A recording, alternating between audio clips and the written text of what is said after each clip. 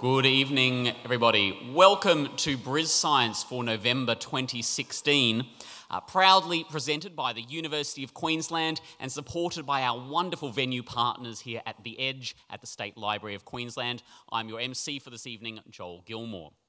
Tonight, we are celebrating the evolving and ever increasingly important field of veterinary science. And it's pretty easy when you think about the increasing role that animals play in our society, whether it's the beloved household pet through to the challenge of meeting both climate change but also growing demand for meat and dairy products, that the need for cutting-edge research in veterinary science is critically important. And we will get to lots more of that very shortly. But there's also another reason for tonight's talk, and that's that this year the School of Veterinary Science at the University of Queensland is celebrating 80 years since its first intake of students back in 1936. So it's now one of the largest veterinary schools in the Southern Hemisphere across both teaching and research. And I think some of you have some flyers on your seat with some more information, and there is a table set up outside if you'd like to know more. So to that end, tonight we are privileged to hear from 4 veterinary experts from UQ's School of Veterinary Science who will give us some insights into the latest technologies and treatments that they encounter as veterinary researchers, clinicians and scientists. Afterwards, we'll be taking some questions here on the stage. You would have received a piece of paper on your way in that you can write down your questions on. We'll come around and collect those at the end of the presentations, and I will ask through as many of those as I can at the end of the talk. You can also ask your questions on Twitter, #BrisScience, and we'll be tweeting throughout the talk. And of course, a video of this talk and all previous BrisScience talks will be available on our website, brisscience.org. So go and check those out, particularly if you're a newcomer to BrisScience. Finally, I'd love to invite you to food and drink out in the foyer, and we'll have a chance to chat to our presenters as well as some other UQ staff from the school there. Okay, and I could just ask you to turn your phones to silent now. But feel free to keep tweeting. So we're going to start tonight with one of the veterans of veterinary science at UQ, Dr. Bob Donnelly. Bob has had a career in private practice in Queensland and the UK and now heads up the Avian and Exotic Pets Service at the UQ Vets Small Animal Hospital. With over 30 years' experience, Dr. Bob is one of the best placed experts to tell us about the evolution of bird and exotic animal medicine and about the variety of animals that ends up on his doorstep every day. Could you please welcome to the stage Dr. Bob? Thank you, Joel. It was pretty hard to come back after an introduction like that. So I'm what they call a clinical academic, in that I started at the University of Queensland 6 years ago as a clinician working down in the new small animal hospital at Gatton. And since then I've evolved into an associate professor. I'm not sure how. I think if you survive long enough. But anyway, I'm now working and running the Avian and Exotic Pet Service, which my nurse always laughs about when I use that phrase, because as she says, well, you are the service. And I said, well, you are too. So there's Beck and I, and we run the Avian and Exotic Pet Service. So I'm not going to be talking too much about exotic animals tonight. I'm going to be talking more about wildlife, because we see a tremendous amount of wildlife coming through. Where we are at the university, we're at Gatton, so we're halfway between Brisbane and Toowoomba. I live in Toowoomba, so it's only a 40-minute run down the hill to get to work. Seems like 80 minutes coming home. But it's a brand new facility, as in it was opened in 2010, and we've already starting to outgrow it. The practice has become so busy, not just the Avian Exotic Pet Service, but my colleagues from the Small Animal Service are going to be talking about medicine and surgery that they do there, and I just cheat off them because they're really, really smart. So because of where we are, we see a tremendous amount of wildlife. We have a wide range of species that come in. We get little cuties like little feather-tail gliders. We get a lot of these guys coming through. They're usually just found in the foliage of gum trees that have come down, and people often think they're mice, and they come in and they're tiny little things. And we get a lot of skippies. We get these joeys coming in of all ages and sizes, And sadly, we often get adult kangaroos and adult wallabies that have been hit by cars. And we usually, unfortunately, have to euthanize those because of the severity of their injuries. But we always check their pouches and we find these little babies, and we can patch them up and pass them on to a carer. So we see the furries. We get monotremes. I know there's platypus in the Gatton Creek because I've seen them, but we haven't had any present, even though the creek is nearly dry at the moment. But we get a lot of echidnas coming through. We see a couple every month coming through. Usually they've been hit by a car, which isn't too bad. They seem to survive that most of the time. Often they come in hit by dog, which is not so good. You wouldn't think a dog would take on something like that, but they do. And they can do a fair amount of damage. We get a lot of birds coming in, like firebirds, kookaburras. Hang on, I pressed the wrong button. We get these firebirds that come in. Horrible things to work with because their nails are so sharp. They're a honey eater, so they're hanging onto the very end of the branches and they dig in, and you really know what pain is.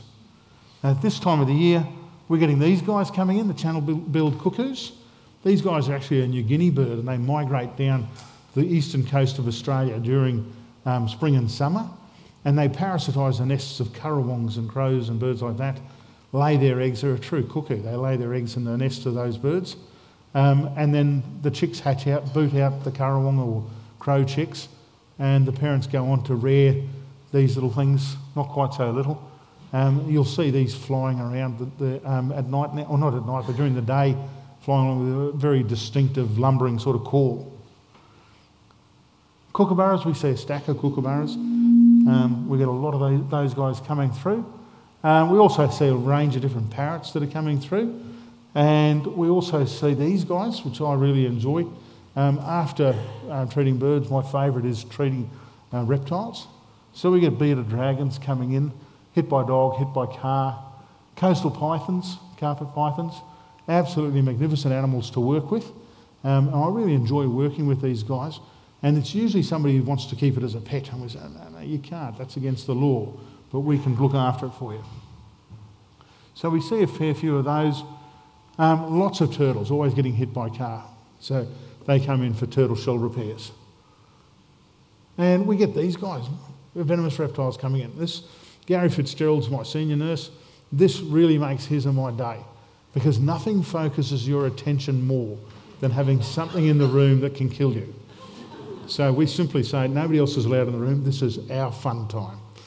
And we'll spend half an hour just getting one of these guys restrained. So it's a very delicate procedure, but Gary and I both love working on these guys. Unfortunately, the most common presentation we get is shovel injuries, where people have tried to take them on with a shovel. And I've had them actually come in with their spine severed, but still survive. So they're an amazing animal to work with. Just don't work too close. So what's wrong with it? Well, bandicoot came in, hit by a car.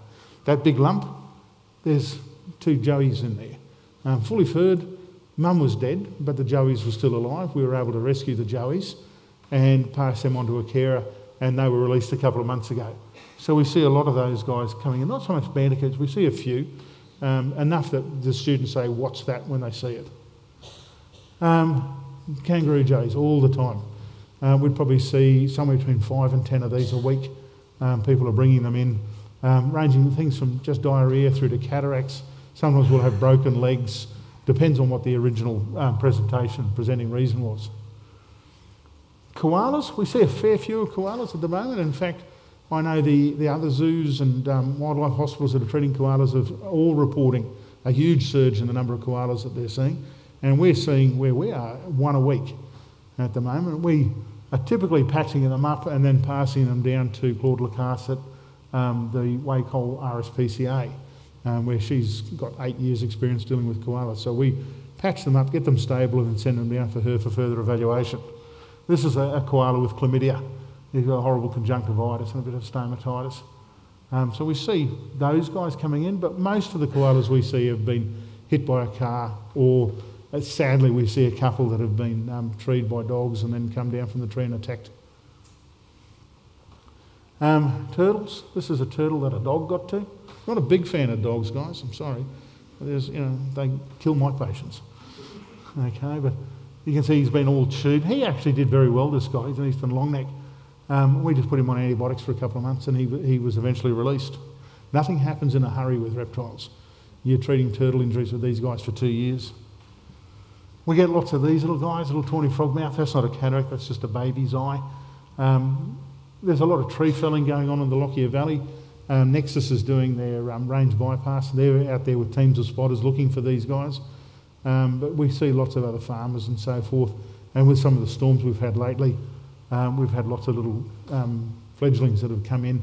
Particularly this time of the year, we get a couple a day coming in that people have found and they think that they need to be rescued. And this is a Woma python that somebody had hit with a whippersnipper. So they were just cleaning up and saw the snake, so they attacked the snake with a whippersnipper. So not a nasty injury, but it wasn't too bad. We anaesthetised him, cleaned it all up, sutured it together, and he was released.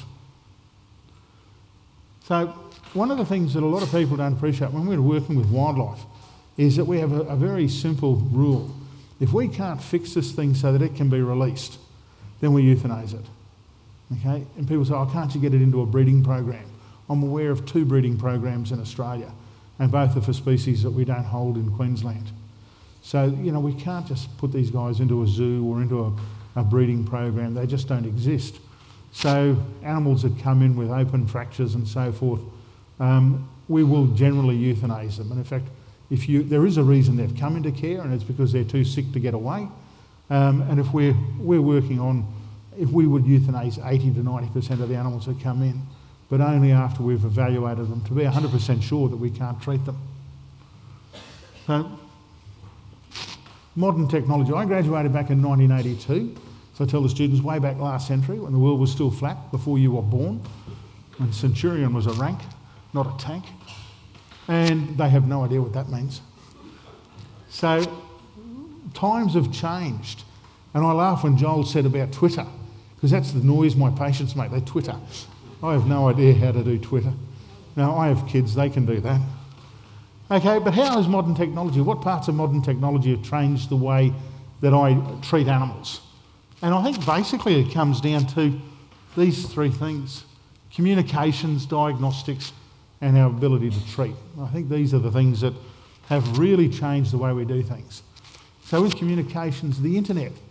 I can still remember a friend of mine saying, you've got to get onto this thing called a computer.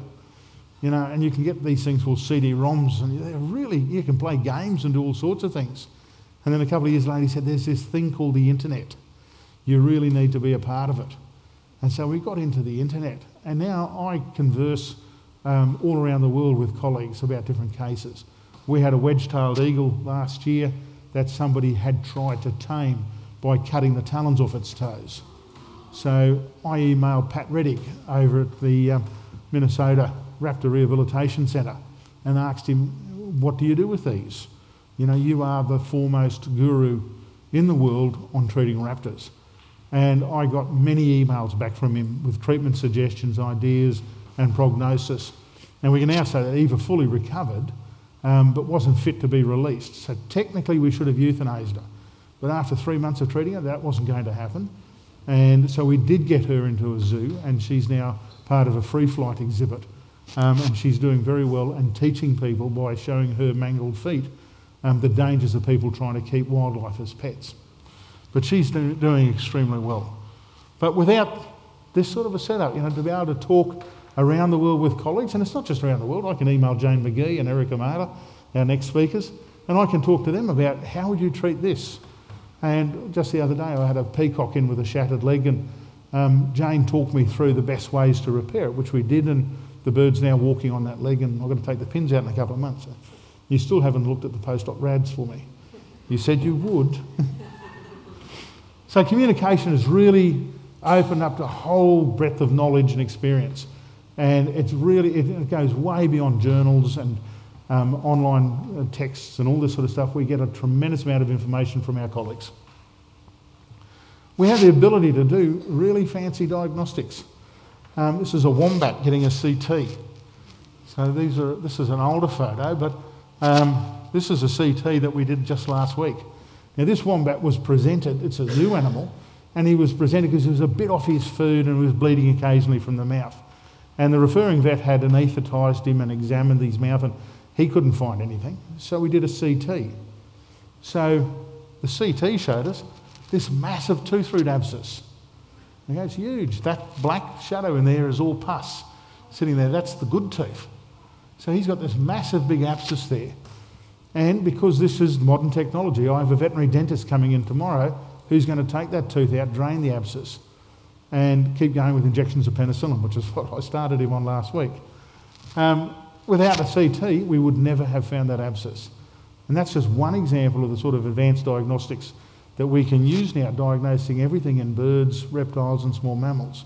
We can do ultrasound, we can do cardiology, we can do a whole range of different techniques. I love CTs, but that's because, you know, they can make a 3D dimensional model, and I just like toys. Diagnostics, that's a big wombat. No, it's not, it's a koala. This was a guy who came in the other day. That's Beck, my nurse. We're developing a protocol for assessing these guys when they come in, working with Claude Lacasse, as I said. And so we anaesthetise when they come in, and we take multiple x-rays. The belly's all clipped so that we can do an ultrasound.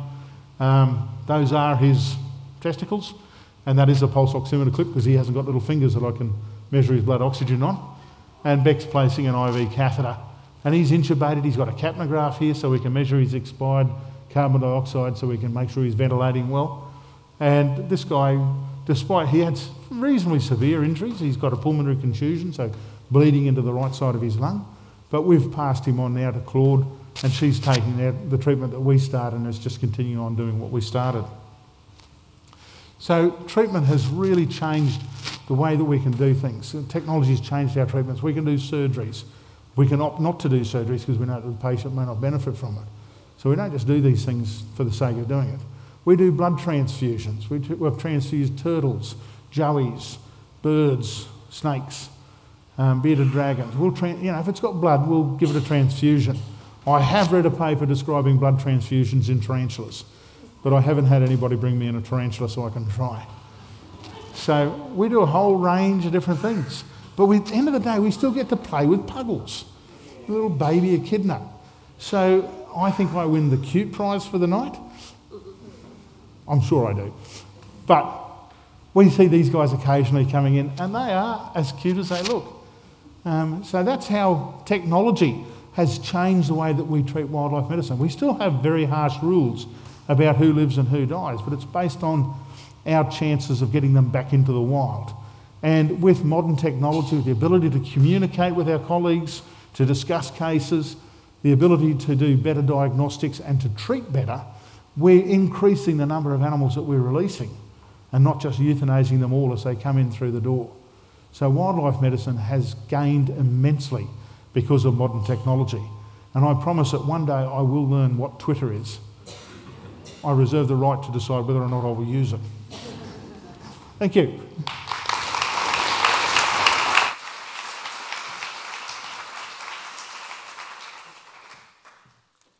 Thanks, Bob. All right, our second speaker tonight is Dr. Erika Meler, who is a senior lecturer and veterinary specialist in internal medicine at UQ Vet's Small Animal Hospital again. She has a particular interest in minimally invasive techniques, particularly the use of laser technology in animals such as dogs and cats. Please welcome Erika.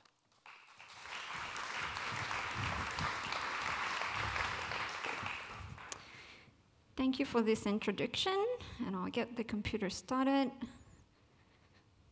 Hopefully without not too much trouble. Password, please. Don't have the Facebook one. Thank you. There we go. So I will take you on a fast-track journey through minimally invasive techniques in dogs. And we will be talking a lot about new technologies, how great our referral hospitals are, how well-trained our veterinarians and specialists are, but if you think about it, would have everything happened if we didn't have had a change in the status of our animals nowadays? So pets are full members of our families, and in that regard, they deserve the same type of care. So now, can you guess on which pictures the veterinarians are hiding? Hard to know, right? Same type of gears, a lot of very sophisticated equipment, same focused and untroubled attention to the patient. In that situation, the veterinarians are there and the physician on the other side. I was lucky enough through my training in the States to work at the Animal Medical Center and work with Dr. Alison Berendt and Dr. Chick Wise. Both of them have been pioneered in the development of minimally invasive techniques in dogs and cats. So now, can you guess which one of those is the OR? And remember, they are located in New York. Hard to know, right? So this is the one on the left. Obviously, not all referral hospitals are so well suited and equipped, but that's definitively where veterinary medicine is heading. So what is exactly minimally invasive techniques? What does that mean? Pretty much it's a procedure that can be done through a minimal incision or a procedure that can be done through a natural orifice. The advantage of those procedures is to minimize the discomfort to the patient, to reduce morbidity, mortality, to reduce hospitalization time and cost as well. But even of more advantage of those techniques is that those allow to treat some animals that couldn't be treated with surgery in the past. So to move along, I just want to present to you what it involves to do minimally invasive techniques. So obviously you need training to do those, but you also need some quite advanced gear to do that. So from left to right, you find the C-arm, which is a fluoroscopy unit that allows you to acquire live radiograph and follow through what's happening in the patient. Endoscopy tower and scopes, and as you see, a wide variety of different scope, different lengths, different diameter to be able to scope any size of patient. And although C-arm and endoscopy tower can be found in most of the referral hospital, laser units are quite uncommon nowadays in veterinary medicine. Only a few universities and practice have it in the States, and UQ is looking at acquiring actually a laser unit soon, and hopefully in the next couple of months, which will allow us to be the first university in Australia to be able to offer this technique. So now you're going to ask, well, what type of case do you treat with those minimally invasive techniques? So we'll go over 4 cases, and here is the first one. Obviously, you know what's going to happen. Dog will take that piece of meat, run away, chew it up in many pieces, probably swallow a couple of those pieces, and next thing you know, you're at the vet, and this is what you see.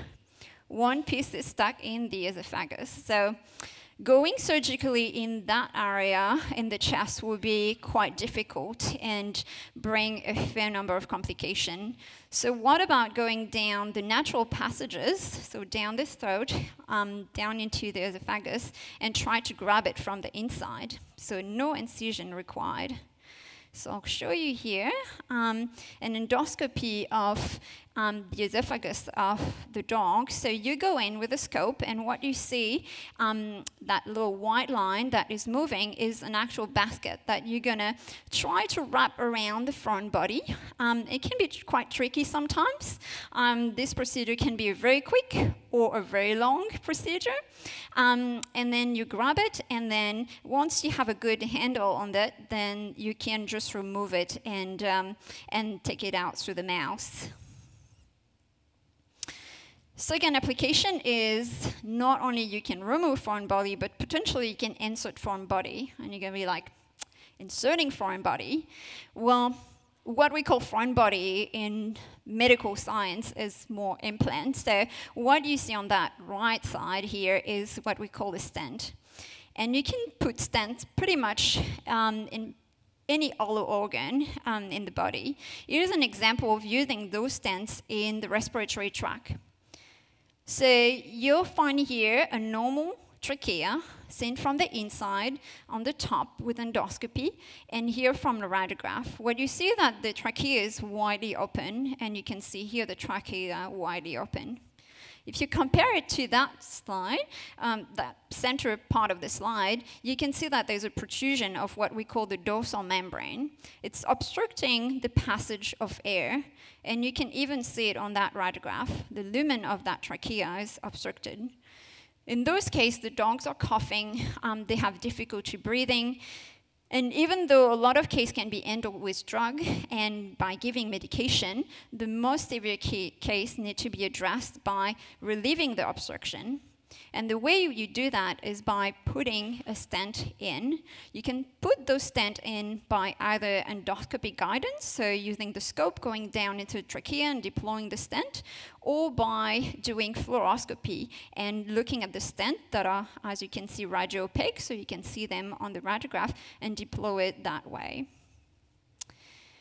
Another application of putting stents in a patient is in the urinary tract, and the urinary tract is one of my area of interest. So the reason why you might have to put a stent in the urinary tract is when you have an obstruction somewhere. So just as a little reminder of the urinary tract in both humans and dogs, it's quite similar. You have both kidneys, the ureters connecting the kidneys to the bladder, the urethra connecting the bladder to the outside.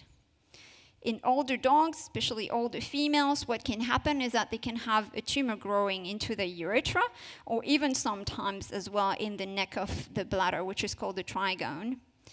When the tumor gets too big, it can really obstruct the passage of urine, and you can really get obstructed, not being able to void. So if that's a cancer, obviously you can do surgery, you can do radiation therapy, you can do chemo. That's all sort of thing that we can do in dogs as well as humans. But chemo and all those things won't, especially chemo, won't be fast enough to shrink that tumor. So you need to really address it by a mechanical way. And the mechanical way to relieve that obstruction is to put a stent in. So what does a stent do is that it's going to push away all this abnormal tissue and restore the passages. So now I have a video to show you, which I hope will work fine. There we go. So that's pretty much the way it is done. So you have to identify first the area that is obstructed. So the way you do it is that you inject some contrast into the urinary tract. So urinary bladder is here, the urethra, and this is a male dog, is here. And you see that the contrast is kind of going okay in that region, but, oh, sorry. I'm just talking for myself here. Thanks for letting me know. So maybe, let me grab it from different, that will be here soon. Bear with me. Maybe I'll just load it from here. Not coming. Sorry, you won't have the picture, the pretty picture, sorry. So pretty much the way we do it is that you put contrast into the urinary tract and you highlight where the lesion is so that you know exactly what size of stent you need to put it, and you take all your measurement from that study, that contrast study. After that, you put the stent using fluoroscopy, so you deploy the stent using that technology to place it in the right position.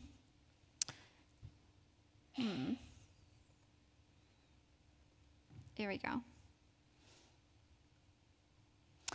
Next use of minimally invasive techniques in the urinary tract is the use of medical laser. And this part is quite fun because you can see on that part of the screen, yeah, you can see it, that there are some mineral opacity in the bladder of that dog.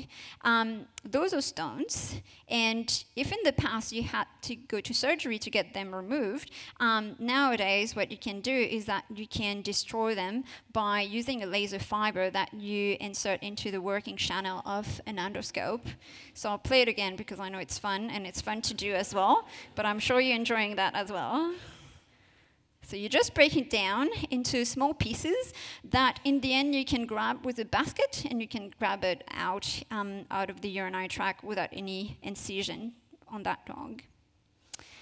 And the last use, in the last case, is again with a laser, you can treat some congenital conditions. So as I have reminded you of the anatomy of the urinary tract, it is a bladder.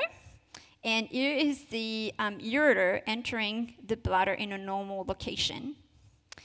In some congenital disease, what can happen is that the ureter travel inside the wall of the bladder and actually open into the urethra, leading to urinary incontinence. So in the past, what they would do is that surgically, they would resect that piece, and then they would reimplant it into the bladder. That was a successful outcome, but could still lead to some complication around the time of surgery.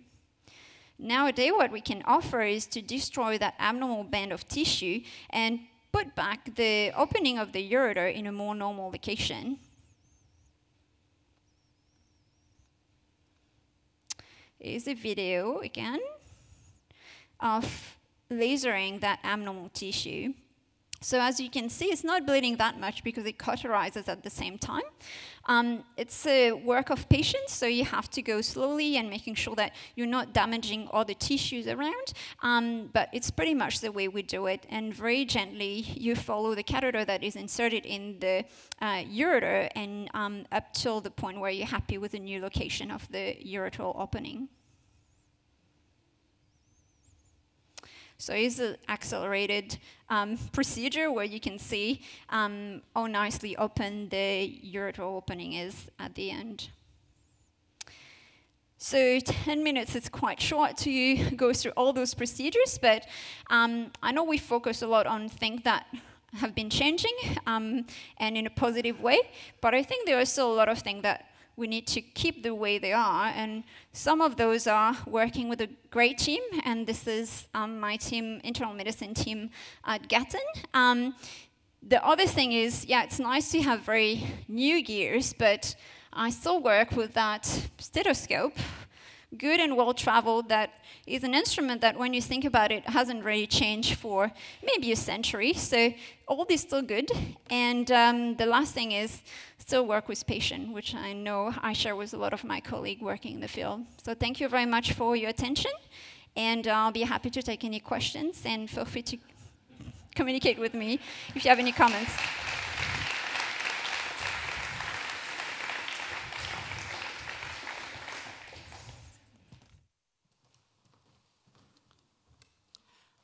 Our next speaker is Dr. Dee Whitworth, who, as a vet researcher and a lecturer, has become especially interested in the emerging field of stem cells, including what they can and cannot be used for.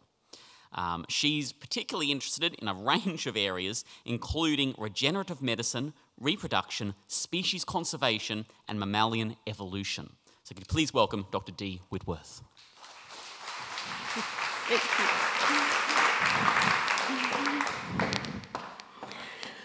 Okay, well, I'm sorry I don't have puggles and I don't get to blast bladder stones to oblivion, but I do have stem cells, and these are exciting to me, and I hope by the end of this evening you'll think they're pretty jolly cool as well. So when we talk about stem cells, the first thing we need to do actually is define what we mean by a stem cell. So stem cells generally can be divided into two main groups, being embryonic and adult. And when we talk about embryonic stem cells, as their name suggests, these are derived from an embryo, but particularly from a little puddle of cells called the inner cell mass. So if you have a look at this diagram up here, this is a blastocyst. So this is when an egg's been fertilised, it's continued to divide for several days, and then this little collection of cells here is the inner cell mass, and these are the cells that are destined to become the embryo. So a unique feature of these cells is that they're pluripotent, which means they can form any type of cell in an animal, and so they've attracted a lot of interest in terms of being used for regenerative medicine. If they can form any type of cell, maybe you can use them to repair cells that you need fixed or replaced. But we have problems in using these embryonic stem cells, in that if we're talking about human stem cells, of course they need to be harvested from human embryos. This carries with it a whole lot of ethical concerns. But if we're talking about domestic animals, trying to get these blastocysts from cats or dogs or horses or cattle, and then isolating these cells and maintaining them in an in vitro environment is technically really difficult. Another thing about these cells is to do with their pluripotent state. So pluripotency is a double-edged sword. Even though it has lots of potential for regenerative medicine, the flip side is that because these cells are pluripotent, they readily form tumours. So if you're transplanting these cells into an injured knee, what you don't want is a great big tumour developing in your knee, and that's what these cells can do. So researchers focused more on adult stem cells, and adult stem cells actually are found in the majority of our tissues, where they play an important role in the maintenance of those tissues and repair. So if you go to the gym and you exercise a lot and you come out next day and your muscles are really sore, it's your adult stem cells, or specifically these mesenchymal stem cells that are living within your muscle cells, that help repair the damage that you've done. So mesenchymal stem cells, although they're present in lots of different tissues in the body, are found in pretty high concentrations within adipose tissue, or fat tissue, which more and more of us have more and more of, and also the bone marrow. So another feature about these that makes them appealing is, rather than being pluripotent, they're described as being multipotent. So they don't have quite the same potential to form lots of different tissues as our embryonic stem cells do. They have a more restricted differentiation profile. So you can see we've got our MSCs here. They can form heart tissue, bone tissue, cartilage, epithelium of the cornea, liver, muscle, nerve tissue, and fat. Not much of a market for that. But all of these other sorts of cell types can be generated from MSCs. Because they're multipotent rather than pluripotent, they don't form tumours, so they don't have a lot of the same risks associated with them that our embryonic stem cells have, and they grow very happily in culture. So looking at mesenchymal stem cells, they're relatively easy to harvest, so you can collect them from fat, bone marrow, also from umbilical cord blood, and they have the ability to form important tissues in terms of regenerative medicine, so cartilage, bone and nerve cells. And so there's been a lot of interest in developing MSCs for clinical applications, especially with respect to repairing damaged cartilage in individuals with osteoarthritis, but also in tendon repair in horses. So there are commercial therapies already on offer, and they have been for quite a few years now, specifically with the aim of curing osteoarthritis, particularly in humans and dogs. So osteoarthritis, as you know, is really common in humans. It's also very common in dogs and horses, and in fact, roughly 80% of dogs above the age of 8 years show some degree of osteoarthritis. So it's a degenerative disease, i.e. a wear and tear disease, and its hallmark is damage to the cartilage of the joint, and you can see that illustrated here. So it causes a lot of inflammation, which is associated with pain, decreased mobility. We can manage the pain by giving analgesics. Any of you who have got older Labradors or Golden Retrievers will probably be fairly familiar with Rimadyl, but all it does is mask the clinical signs, okay? It doesn't actually offer a cure. And so people have started to investigate the use of stem cells as a cure for osteoarthritis. And so they either separate the MSCs from fat that they harvest from the patient, or you can buy them commercially in a tube and then you inject them into the affected joint. So does it work? Well, yes and no, depending on your definition of work. So the first thing that is generally agreed is that the MSCs don't cure osteoarthritis, okay? i.e. they don't repair the damaged cartilage. They'll engraft or become incorporated into other tissues within the joint, but they don't seem to settle within the damaged cartilage and form new cartilage. But the positive is that they may reduce pain. So MSCs secrete a potent cocktail of different chemical factors that are actually quite potent anti-inflammatories. And so they can offer pain relief, but also serve to retard the progression of the disease. But the results are variable, and part of this is because we don't actually know what dose of MSCs is most effective. We don't know how often they need to be injected. We don't know if they have to be frozen, then thawed, then expanded in culture for a while before they're injected. There are so many things we don't know. And different studies do things different ways and monitor their patients for different lengths of time. So we don't actually know the duration of effect that these cells will have. So the problem with using MSCs to cure osteoarthritis is getting the MSCs to attach to the damaged cartilage and form new cartilage, so filling in these deficits. And so one approach that we're adopting, and other researchers around the world too, is to attach the MSCs to a scaffold, a kind of support structure that helps glue the cells into the deficit, but can also drive their differentiation into chondrocytes, or the cells that form cartilage. But there are other roles for MSCs apart from using them to treat osteoarthritis that really we've discovered in our journey towards trying to cure osteoarthritis. And so we know that MSCs secrete potent anti-inflammatories. And so maybe they'll make a good treatment for inflammatory diseases such as atopic dermatitis, inflammatory bowel disease, and chronic kidney disease in cats. And so there have been preliminary studies done across all of these diseases, and the results certainly look promising, but we need a lot more studies, and these animals need to be followed for a much longer period. Another role for MSCs is perhaps to use them as delivery vehicles, or maybe even stealth bombers, depending on what you're wanting to do with them.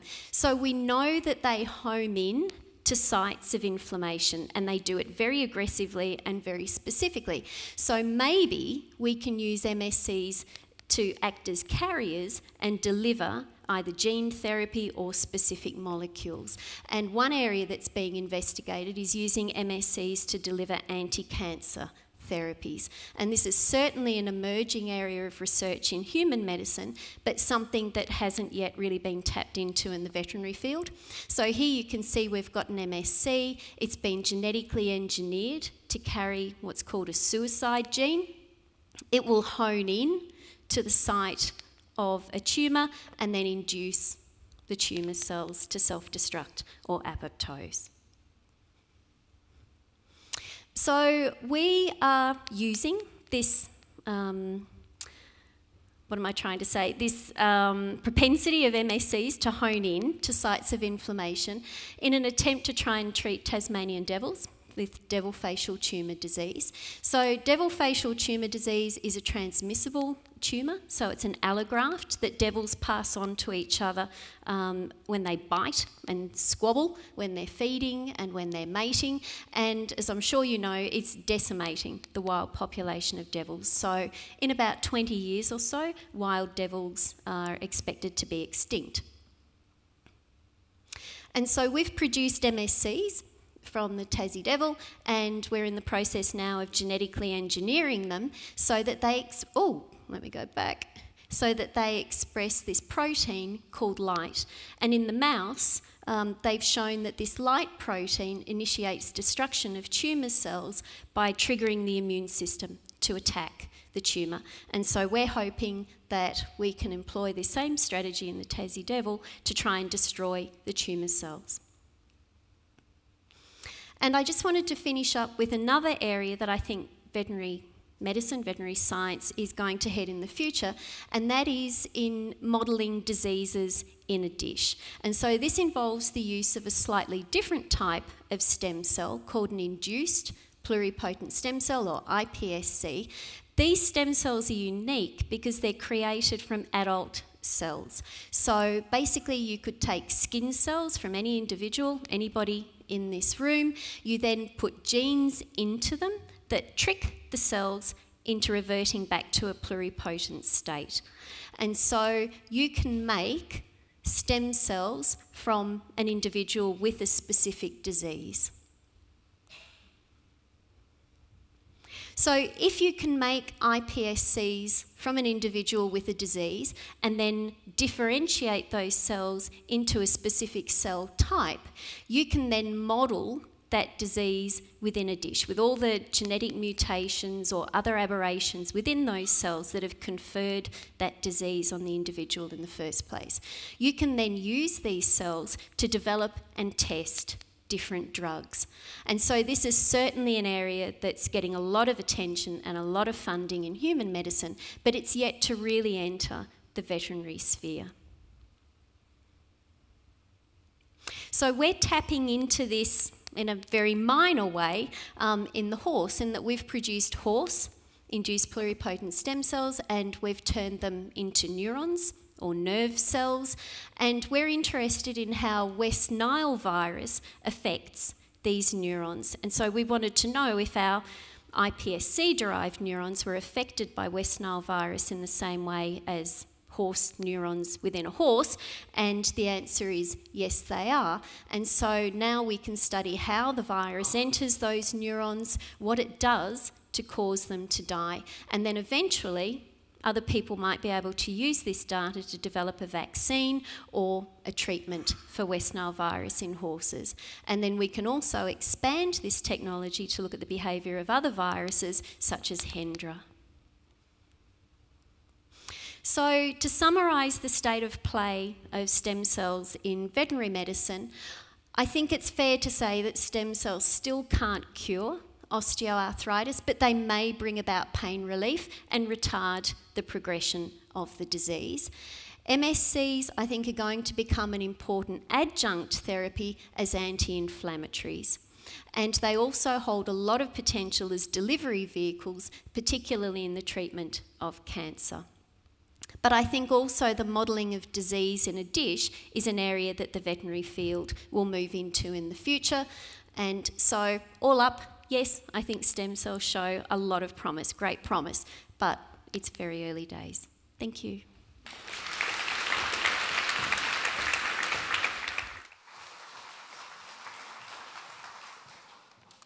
Thanks, Dee. Amazing stuff. All right, and last but by no means least, please welcome Dr. Jane McGee, who is a senior lecturer in small animal surgery, also at UQ School of Vet Science, working in the referral surgical service. She's been involved in using 3D printing and, again, minimally invasive surgery, most notably in an adorable dog named Ziggy with 3 legs. But more to come. Please welcome Dr. Jane McGee.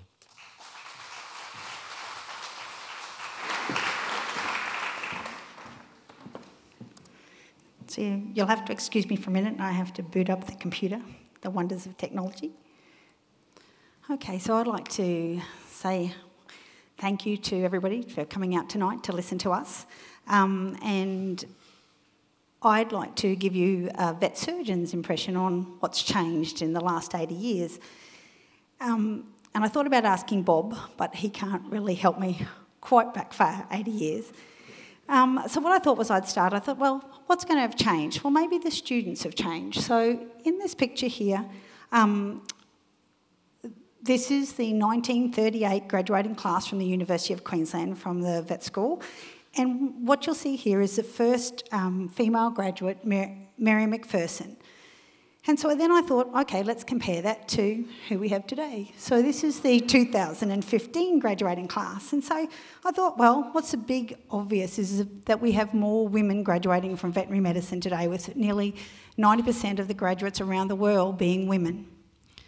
But other than that, if you take away all the different hairstyles and fancy shoes, the students are still the same as they were many years ago, still out to treat the animals. So then I thought, let's look at the equipment. So I went, the first thing I thought of when I saw this was that thank goodness I don't have to work with that table.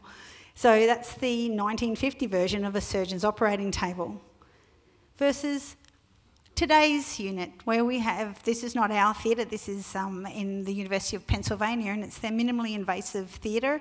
But most of the theatres are the same, great lighting, adjustable tables, digital cameras within the lights. And so then I thought, okay, let's look at something else. So this is the field kit from veterinarians back in the 50s. And I looked at that and thought, well, actually, the fundamental instruments are the same, a bit like Erika's stethoscope, still the same. Scissors are scissors and forceps are forceps. But what has changed when we look at what we have today is we have a more extensive range of equipment, plus we have specialised equipment for advanced procedures. So especially orthopaedic and spinal equipment and minimally invasive equipment. So that made me think, well, what really have been the major influences on all of this development? And I think that there are two main driving forces. The first one, I think, is the human-animal bond. I think it's this and the fact that the pets today, for the majority, are members of our family. We love them very much. We value them as members of our family. They enhance our lives. They give us joy in so many ways, and they give us hope in many ways.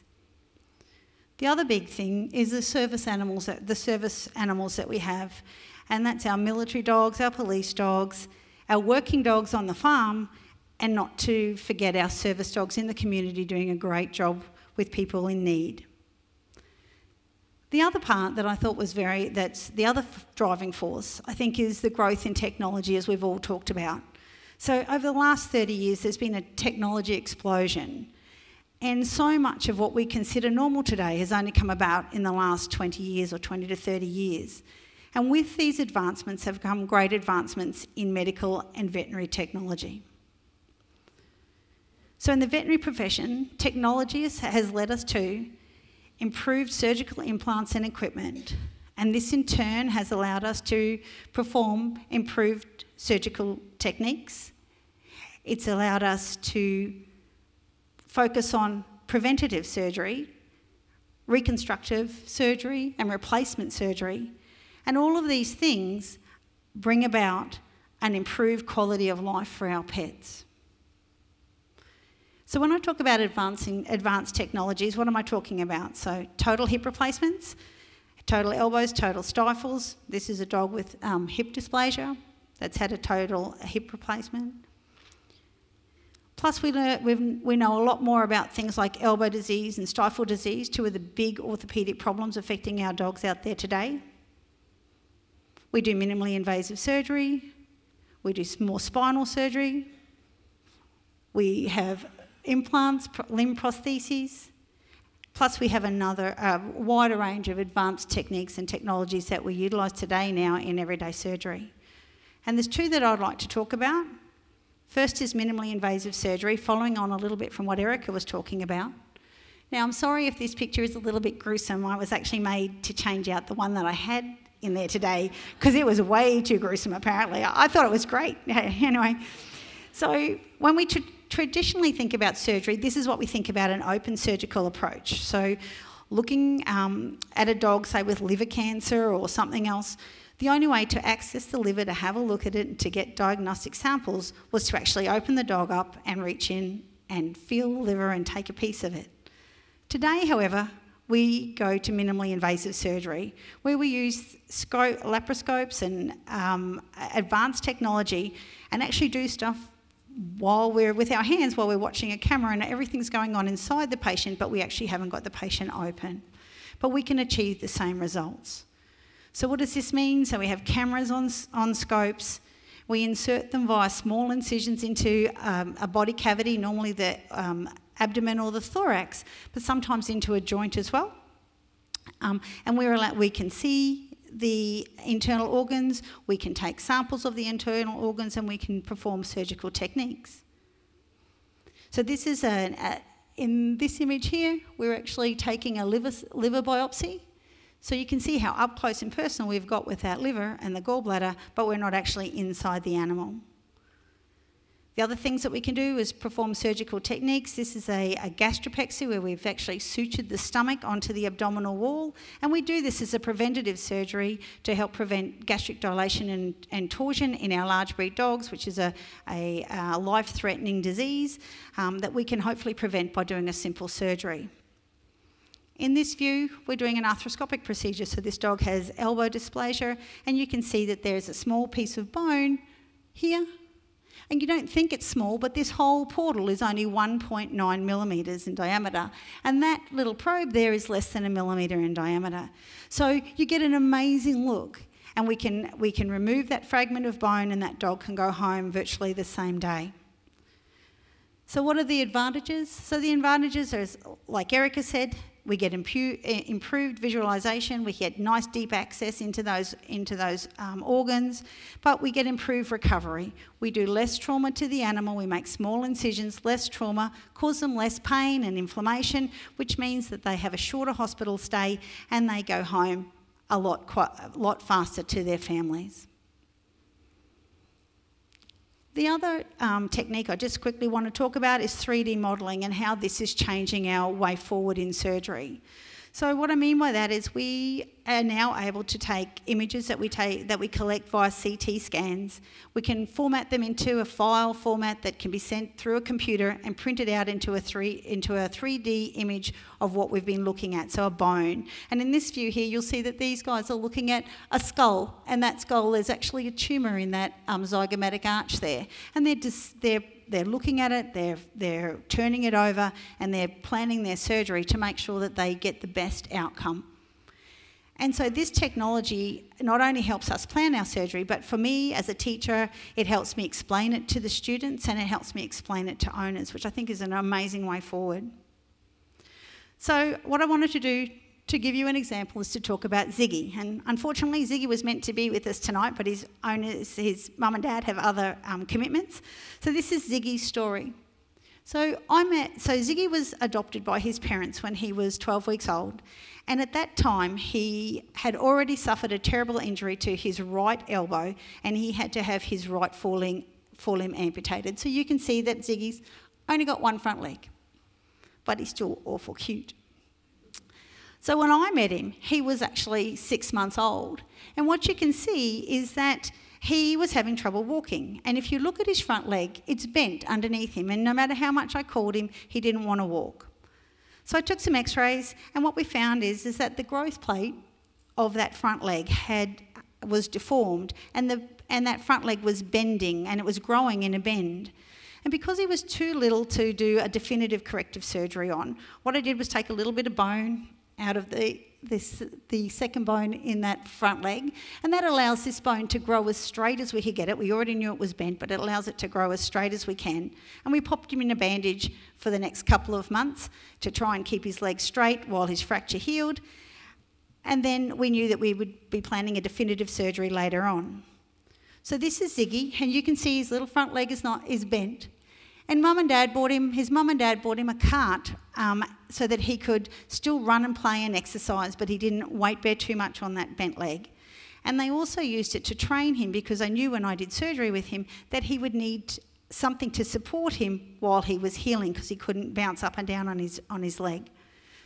So when he was fully grown, he came in and we did some images. So I took a CT scan of his leg, and that was all very well and good, but I'm not like the male surgeons that are in the room. I can't see something and work out what's going on. So we then put it into a 3D image on the computer, but it's still on a computer. I can't pick it up and feel it and decide what's going on. I can see that it's bent, I just couldn't work it out. So With the help of the people from Griffith University, they printed off Ziggy's leg for me. And that allowed me to plan the surgery so I could physically pick the leg up and hold it. I could work out what implants I was going to use, where I was going to cut the limb before I did the surgery. Because for Ziggy, it was really important. He only had one front leg, and if I messed it up, he was in trouble. So he came in and we did some surgery. And we cut his bone, straightened his leg up, put this gizmo on it called an external fixateur, a hybrid external fixateur, which looks really complicated, but it's actually only a couple of little wires going through the leg. And then he recovered in hospital, and he used his cart to get around the hospital, to go outside to toilet, to come up and down and say hi to everybody. I know it was Christmas time because he's got a Christmas bandage on, so it was 12 months ago. So this is Ziggy today. His leg's lovely and straight. He runs around on 3 legs. He only uses his cart when he goes on big kilometre runs with his dad. They gave me a heart attack the other day because they sent me a picture that they thought that I would like, and I was like, oh my golly, here he is jumping for a ball. And Ziggy thinks he's normal. He doesn't think there's anything wrong with him. So where do I think we're going in the future with 3D printing? Well, what I know is that there's already implants out there that are being printed in titanium for us to use in surgery now. We also know that there's dogs like Derby, and if you want to go online, you can follow Derby online. He was born with a congenital deformity, and he's had 3D prosthetic limbs made for him so that he can run around and play with his family. This is a human, printed human implant for a hip, and they've impregnated it with stem cells. And this is a total elbow that was printed out of titanium for a dog that needed an elbow replacement. So this is the future for us. And all I can say is that I think we're only limited by our imagination for what we can do into the future. So I'm very excited that I have the opportunity to be involved with this, and I have the opportunity to improve the lives of our pets. And I think it will just get better and better heading into the future. Thank you.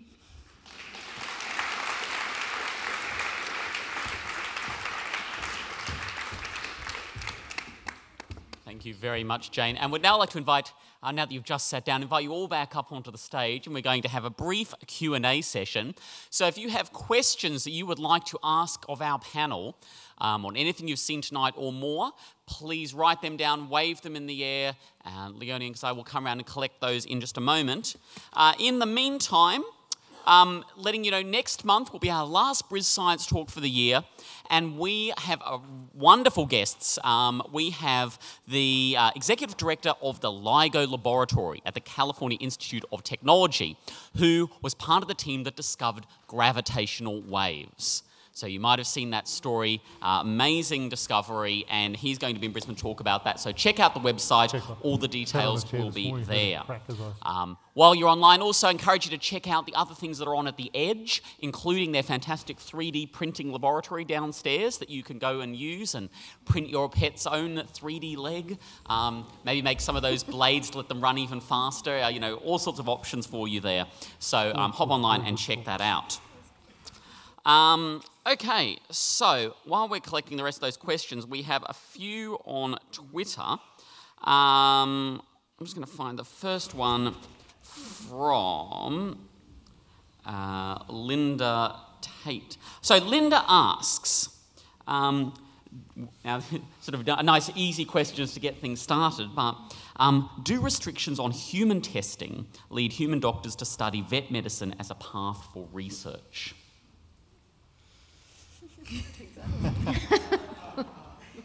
Paper, scissors, rock. There are a lot of restrictions on animal testing. Yeah. Animal ethics committees are run by every university and several government departments to ensure that the minimal amount of harm is done to animals, and it has to be well and truly justified. So although it's tempting to say that animal experimentation takes the place of human experimentation, the controls and restrictions on it are there to safeguard the welfare of animals. And all of us have at some stage put in an animal ethics committee application and just know how rigorous the screening is to make sure that we're not actually causing unnecessary harm. Does that help? Yeah, that's me. So a question for Erika. How does the expense of, and this is probably for everyone as well, but how does the expense of treatments on animals compare to that of humans? So I guess sort of along the lines of, there's a lot of similarities, but is it, more specialised equipment, or can you be, is it easier in some ways on animals? I guess it's comparable. The only difference is that for animals, you have to pay of your own pocket, whereas for a human being, the society contribute to your treatment, so you won't necessarily see how much that entails on a real bill, so you'll just see part of that bill. So unfortunately, I'm not sure how much a bill would be for a human being. For a dog or a cat going through those type of procedure, you have to count on probably a couple of thousand to get those procedures done. Yeah. I think that, I don't know that. I think that one of the things that I can give an example for is something like a total hip replacement that may cost sort of $8,000 or something like that in a dog, which seems very high, but a lot of times now it's covered by pet insurance, which we are very thankful that a lot of people are very responsible getting pet insurance. But in a person, that total hip replacement is going to cost $70,000, $80,000, $100,000. So, and the implants are not that dissimilar, and the medications and the drugs that we use aren't that dissimilar. You just don't see that cost because it's hidden in a lot of the stuff that you see. So, in comparison, sometimes it's what seems like a lot for veterinary surgery is actually a small in relation to what would be in people for pretty much a similar job. And I've just got a follow-up question or related question, which is, what is the current situation of the communication between doctors and vets, and would more communication be of use to both? This is the concept of One Health. That there is a One Health approach to both animals and to people, and it's improving. The doctors are starting to listen. My father was a doctor, so I can say that and get away with it. I think both sides are coming to the party and agreeing on things like, for example, antimicrobial resistance. The Australian Veterinary Association is developing guidelines towards the responsible use of antimicrobials in both companion animal and livestock practice to try and minimise the evolution of these multi-drug resistant bacteria. That's just one example of how doctors and vets are starting to work together. We have discussions with our medical colleagues about zoonotic diseases that are transmitted from animals to people. We are still regarded by some medical professionals as the poor country cousins, but they're constantly surprised at the things that we can do. Yeah. Question for Dee. How much of the stem cell research on animals could then cross over to humans? So there's a lot of questions about that. Yeah, a lot of it. And I guess just within the research field, something that scientists are starting to really appreciate is that large animals like dogs, horses, cattle actually make better models for human diseases than rats and mice. And I think this is a good thing for us because to do this kind of research with stem cells costs a lot of money, a heck of a lot of money. So if you can turn things around to say, well, by studying osteoarthritis in the dog, it's not just going to help Fluffy, but ultimately it's going to help humans, it's easier to get funding to do that. And, the dynamics of a dog's hip joint are very similar to that of a human joint, so it is very translatable. A question from Twitter, probably for Bob, not to bring it down a little bit, but Linda mentions a high euthanasia rate that you mentioned. Does the school use these as learning opportunities for vet students? Every animal that comes into the clinic is seen and touched at some stage by a student. The only exceptions during exam time when they don't want anything to do with us. They're all out hiding somewhere, I'm not sure where. So every animal that is examined, is treated, is examined and treated with student involvement. There are obviously sometimes when we minimise that, if there's a danger to the student, if there is a danger to the animal.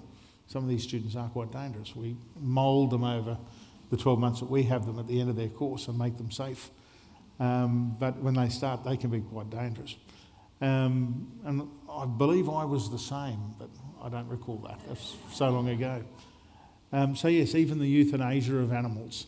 As my rules for euthanasia are simple: that the animal must not be aware that it is happening, and it must experience no pain and no fear or suffering. So we anaesthetise them first. So the students have the opportunity to anaesthetise an animal. Once they have anaesthetised the animal, we'll give them an intravenous injection of a lethal drug. So the students again will have the opportunity to practice the giving of an intravenous injection into a bird or a reptile or a small mammal. So they will have those opportunities. I do need to emphasise, though, this is when we're talking about wildlife. When we're talking about owned pets, that comes back to the clinician, and most of those cases are actually done by the clinicians involved, not really by a student. And most of those dogs, most of those wildlife and stuff will go on and get a post-mortem too, and the students will also learn from them. They'll learn their anatomy and they'll learn post-mortem techniques. So the animals aren't, although they're euthanized for whatever their disease is, they have a great benefit to our students for learning. All right, a couple of hopefully quicker questions, slightly more upbeat questions to finish. Arwen, who I think is 12, asks, why do so many vets know very little about chickens, and do you think that will change? I guess that one's for me. Because when I was a student, we were only taught about commercial poultry. Chicken sick, kill chicken, find out why it's sick, treat the rest. That was the basic approach to chicken medicine, to poultry medicine. It was a flock or a herd health approach. Now, we know that the backyard chicken is making a huge resurgence, to the extent where it is the third most common bird presented to veterinary clinics after budgies and cockatiels. So we do see a lot of chickens. We are learning a lot about them. We've gone back away from herd health. This is somebody's pet. I can't just kill it and just find out what's going on. So I do practice the same level of medicine that I practice for macaws and emus and ostriches and things like that. So we're getting there. We are getting there, but there's a long road back. Great. And the last question, I don't know who wrote it, but I love it. For all of you, what made you want to do this job?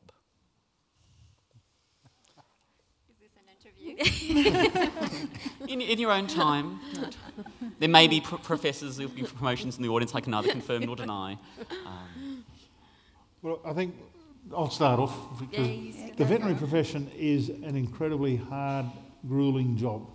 I typically will work in the clinic 60 hours a week at a minimum. On a per hour rate, my daughter gets more, and she's a police officer. So it's financially, you're not there for the money. I have been a clinician for 34 years. My goal every year is to be better than I was the year before. Working with people like these gives me that opportunity because I learn so much from them. They don't think I am, but I'm listening to everything they say. I just don't do what they tell me to do. I just listen.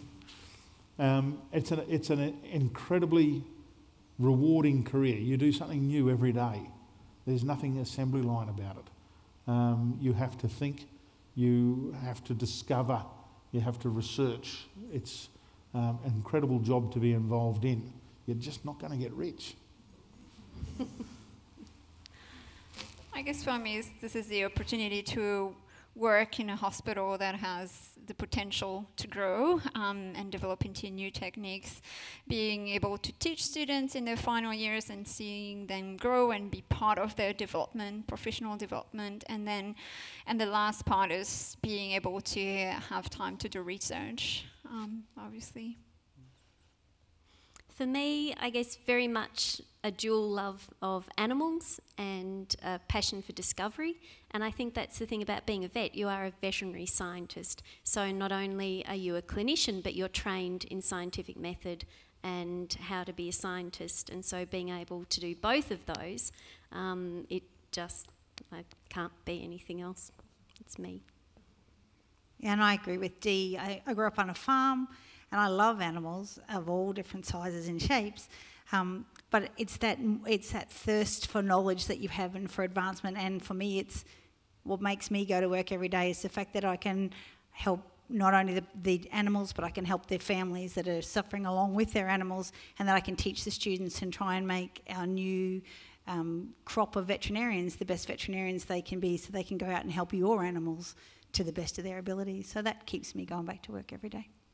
Yeah, that's fantastic, inspiring stuff. Oh, and to answer your original question, Bob, yes, I do think you won the cuteness competition tonight, and your animals were adorable as well. Ladies and gentlemen, could you please join me in thanking our fantastic panel tonight, 80 years of vet science at UQ, Bob, Erika, Dee and Jane. Thank you all so much. UQ has a small token of our appreciation for you, and I look forward to joining you all outside for drinks and nibblies right now. Thank you all.